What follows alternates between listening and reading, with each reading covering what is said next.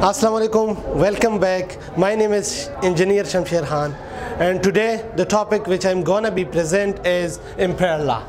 First of all, you should know about Ampher law. Ampher law is basically used for circuital laws, which is used for the circuit system and mechanism. You can use it in a many ways. For a closed loop, we could not be control it for an open loop. Before going to it, Ampher law, it is also called circuital law, which is consists of circle mechanism system including wire mechanism.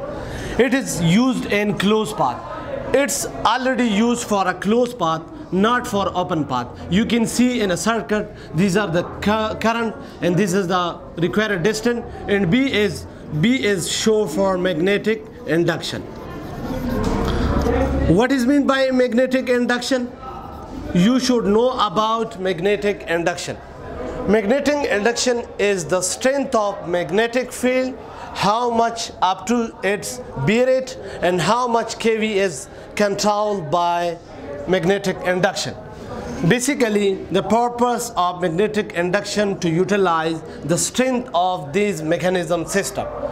Before going to from diagram, we can see that magnetic is already movement inside a circle from the current carrying conductor, where the coil is already, I made it, the coil is in front of you, which been making, these are the circuit wires and these are the coil.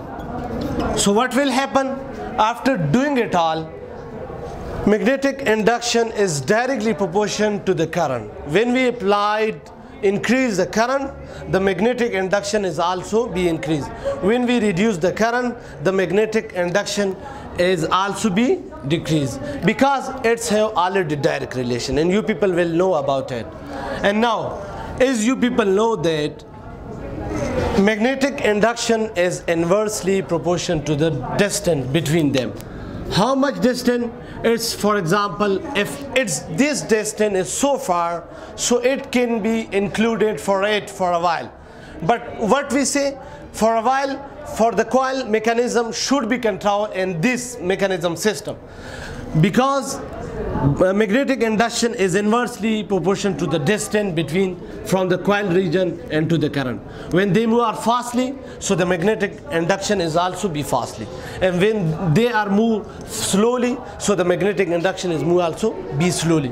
Where, as you people know, that proportionality is removed by some constant and some variable, but B is equal to mu naught 1 by 2 pi r, where, as you know, mu naught is permittivity of free space. Permittivity of free space. Okay? Why we use permittivity of free space? Permittivity of free space is used for discharging purposes, because in a coil this discharging purposes is very compulsory for this kind of mechanism.